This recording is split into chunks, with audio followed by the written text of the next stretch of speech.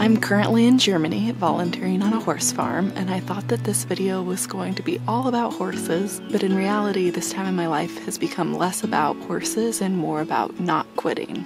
So many days is yet to come,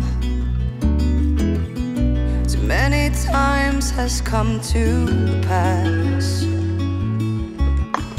too many moments put aside, getting out alive. So what does that actually mean? It means that I came to this farm with pretty high hopes for what it was going to entail, and that did not include really unhappy workers. It didn't include eating our meals in near silence. I also didn't think it would include not really getting instructions on what I'm supposed to be doing, so I just kind of had to learn from emulating others. Too many moments put aside, getting out alive, getting out alive,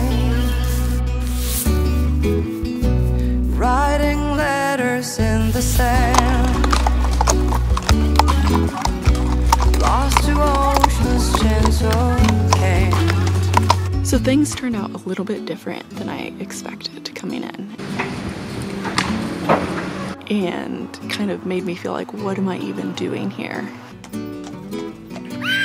And so now we're getting to the not quitting part. I actually have a friend who's stationed in the military over here in Germany, and so part of me very much wanted to just quit and run away to his house because he happens to have a spare bed, and I am going to be hanging out with him at the end of this. But I was supposed to spend like over 2 weeks at this farm, and on day 2 I was like, I think I might just leave on day 3. I don't know how long I can deal with this like general unhappiness around me. It's a weird situation that I'm in, and so I was just like, life is too short, this is too weird. I like weirdness, but not this kind of weirdness, and so I was really considering just bailing. Now I've stuck it out, I'm on my 2nd week, and I bet you can guess where this is going. It's gotten better, it's not awesome, it is still very much what it was at the beginning, but I think as time goes by, you start to get more comfortable with people, they start to get more comfortable with you, and then the big key has been I've started riding again.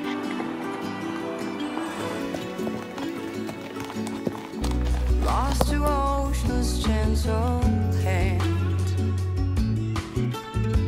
through the sunrise I will thrive, getting out alive, getting out alive.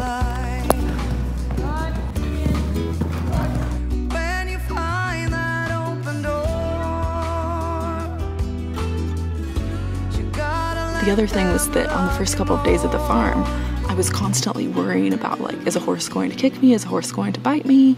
Is a horse going to trample me? I thought that I loved horses, and then all of a sudden I had this other existential crisis of like, do I even like horses? I seem to be scared of them, and I was too scared to ride for the first like at least 4 days, and then I finally got back on a horse, and it's just been so fun. I've gotten so sore. It's just been really amazing to reconnect with that side of myself. So I think that the turning point really came when I got back in the saddle. This takes us to the main point of the video, which is not quitting. Or at least not quitting too soon.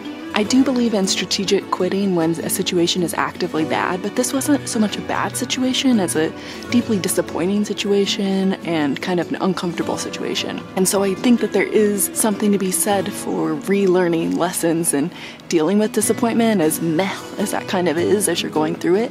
And then the second thing is that I've really pushed myself outside my comfort zone here in a way that I just can't in San Francisco, because I just know how to navigate the city so well, and I know how to do my job well, and it really takes something like this to kind of push you outside your comfort zone and make you kind of relearn everything from scratch. And I think being pushed in that way is also really good for a person. Through the sunrise I will thrive, getting out alive, getting out alive.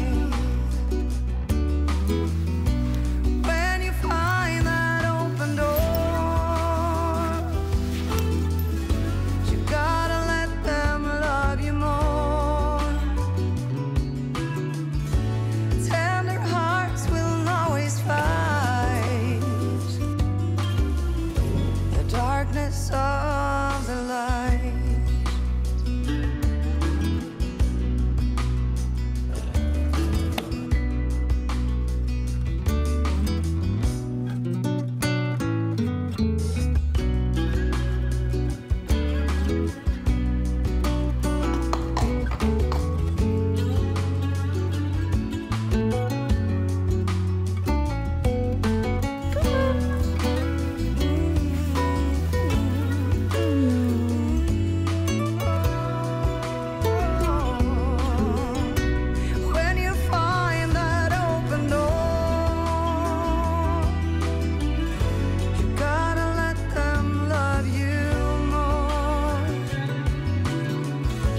Tender hearts will always fight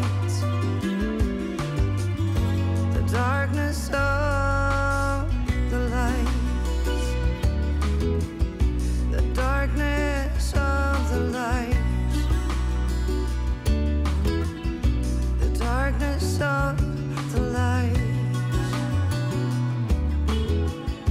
the darkness of